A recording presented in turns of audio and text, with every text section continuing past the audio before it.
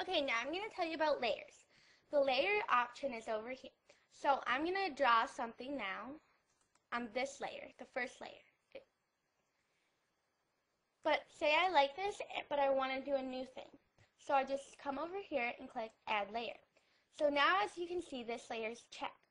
So you click on this layer and you draw something else. And let's make that a different color so it's more visible. But if you don't like that, you can just click hide, this little eye thing. And now it's gone. You can add many layers, and you can draw, but to draw on one layer, it has to be selected. So this layer is selected, and now I can draw on it. And now this layer is selected, and now I can draw on it. And this layer is selected again, and I can draw on it also.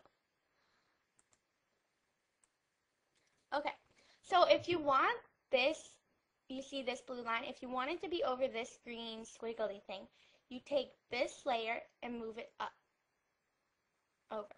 So see, now it's over the green thing. So now the green thing's over this one, but the blue thing's over this one. So that's how you can do it. Like you can move this over that. Oh, this isn't showing still, so you have to make that showing.